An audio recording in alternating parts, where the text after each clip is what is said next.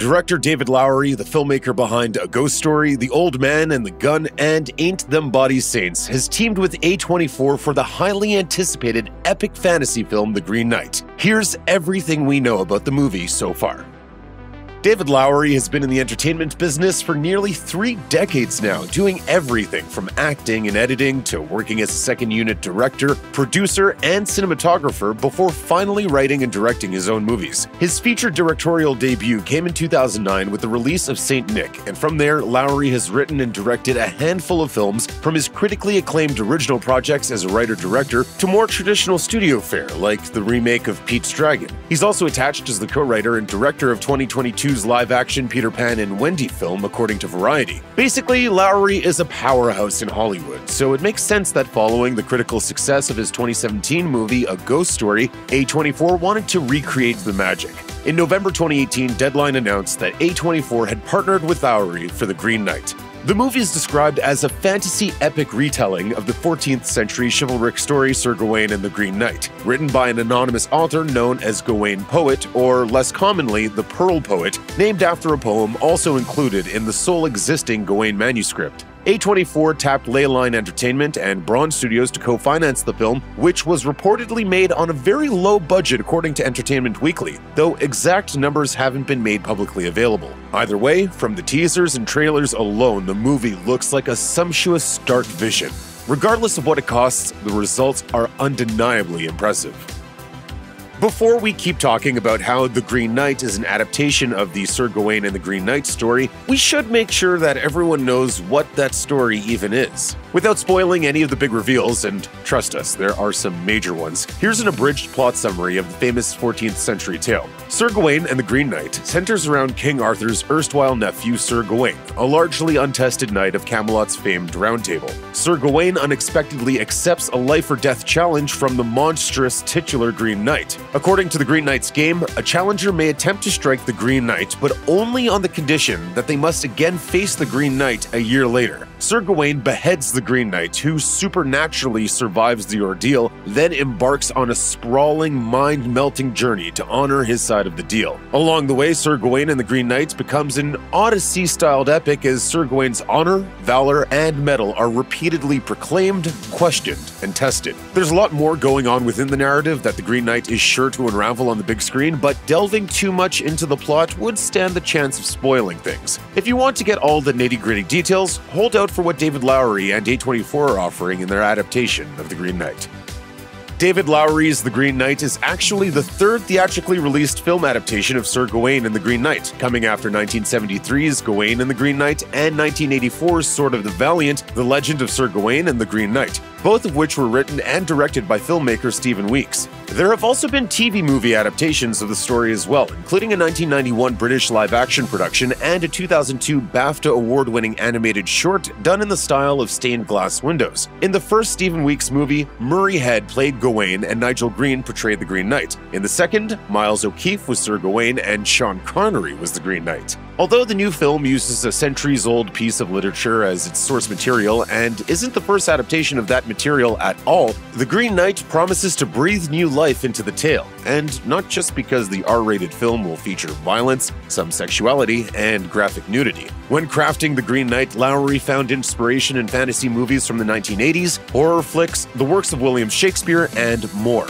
As he told Entertainment Weekly in an exclusive interview, in terms of visual references, we looked at everything from Andrei Rublev, which is, I think, one of the greatest movies ever made, and which you can never make now. We looked at Willow, the Ron Howard film, which is one of my favorite fantasy films of all time. We looked at a lot of 80s fantasy, to be honest, like Lady Hawk and Dragon Slayer and Willow. Lowery was also influenced by the horror films produced by Hammer Film Productions, a 7-hour-long Russian adaptation of War and Peace from the 1960s that had recently been restored just as The Green Knight began pre-production, Kenneth Branagh's Henry V, and tons of Shakespeare classics. The filmmaker affirmed that The Green Knight is completely a fantasy and that there's, quote, no historical accuracy to the film whatsoever. So don't go looking for this movie if you're wanting to see a realistic rendering of medieval times. For all you history buffs out there, maybe wait to see the movie until it's available on streaming, so that you don't bother anybody while you're yelling at the screen.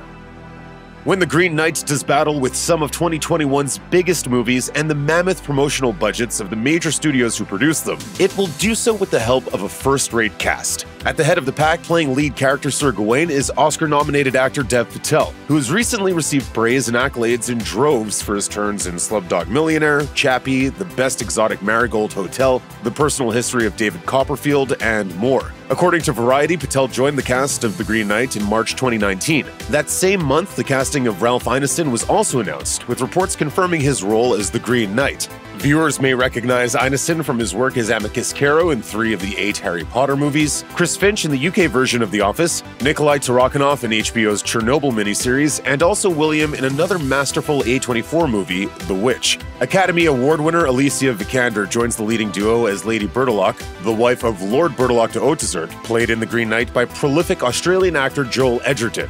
Rounding out the cast are Sean Harris as King Arthur, Kate Dickie as Queen Guinevere, the Falcon and the Winter Soldier star Aaron Kellyman, Sarita Chowdhury, and Barry Keoghan. The Irish Film and Television Network reported that production on The Green Knight kicked off in March 2019 and listed 2 of the movie's filming locations: Ardmore Studios in Bray, County Wicklow, Ireland, and Cahir Castle, located in County Tipperary, Ireland. Films like 1974's bizarre sci-fi fantasy Zardoz, 1995's legendary historical war epic Braveheart, 2004's King Arthur, and 2012's Byzantium have filmed at Ardmore Studios, as have the television series The Tudors, Penny Dreadful, Camelot, Into the Badlands, Rain, and the Irish version of Dancing with the Stars. As for Cahir Castle, it's been used for projects like 1981's Excalibur and the television series The Tudors. According to HN Entertainment, acclaimed New Zealand-based digital visual effects company Weta Digital spearheaded the effects for The Green Knight. Weta Digital's Eric Sainton told the outlet about some of the many plates the company was spinning in April 2019, sharing, "We're back on the Avatar movies now, and we're even doing a project with David Lowery called Green Knight, which is another fun project and just something on the opposite end of the budget of Avatar, but still another fun script." In a chat with Entertainment Weekly, David Lowery gushed about the experience of filming The Green Knight. He told the outlet, "We had one day that was one of the most fun days that I've ever had on set. It just felt like I'm here in Ireland with my friends, making one of the coolest movies we could ever possibly make." It wasn't all perfect, though. Lowery did say that he ended up getting really sick during filming, which on top of the stress of filming a movie was a bit of a nightmare, but he powered through.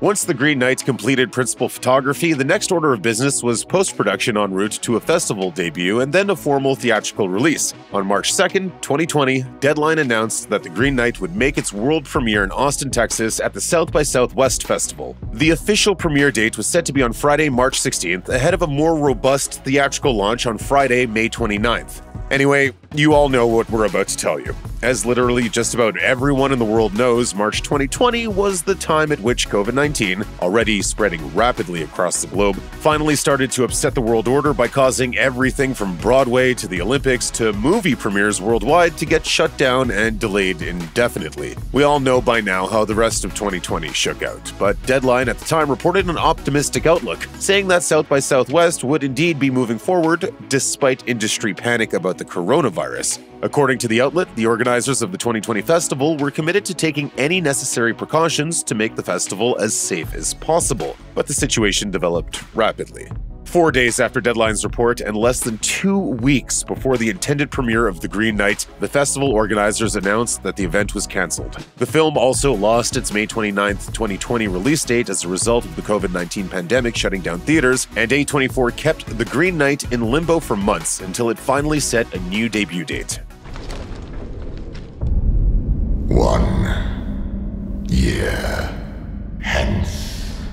In December 2020, 7 months after the minds behind The Green Knight had their dreams dashed following the cancellation of 2020's South by Southwest Festival, A24 went public with its new game plan. The movie would become an unlikely summer blockbuster debuting in theaters on July 30th, 2021, without any prior appearances at smaller, more exclusive film festivals, as was originally intended. A quick crunching of the numbers indicates that this entire series of setbacks works out to a total delay of 16.5 months from the time audiences were originally meant to start seeing The Green Knight and the actual date when it's set to open in a wide release. If nothing else, you can tell from the YouTube comments on the movie's teaser, originally posted in February 2020, that people have been eagerly awaiting the movie and letting people know about it throughout the entirety of the long pandemic. With such a stacked cast and a story filled with mystery and intrigue, though, The Green Knight is sure to reward viewers for their patience, blowing everyone away when it at long last hits silver screens this summer.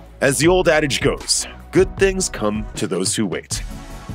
A24 is known for being low-key when it comes to marketing its movies, preferring to let the films speak for themselves instead of doing any heavy, over-the-top promotion. The Green Knight has continued to make headlines despite not having a massive marketing campaign behind it, almost entirely thanks to the caliber of its creative talent in front of and behind the camera. And what movie fans have seen of the film so far has them excited beyond belief. The Green Knight has made it onto several lists of outlets' most anticipated movies of 2021, with observers stamping it as a must-see summer movie. Over on Twitter, users have expressed their excitement for The Green Knight with the kind of quippy, unrestrained posts characteristic of the platform. One poster confessed, "Yo, I can't stop watching the latest trailer for The Green Knight. I'm so hyped." Another confessed that they haven't been excited about movies in quite some time, but the thought of seeing The Green Knight in theaters made them feel those warm fuzzies again. Writing, "This is the first time in a long time I got excited with an upcoming release, and that's on The Green Knight." Whether you've known about The Green Knight story or you've just learned it from this movie, it's hard not to be excited about this dark and epic fable. Check out one of our newest videos right here. Plus, even more Looper videos about upcoming movies and TV shows are coming soon. Subscribe to our YouTube channel and hit the bell so you don't miss a single one.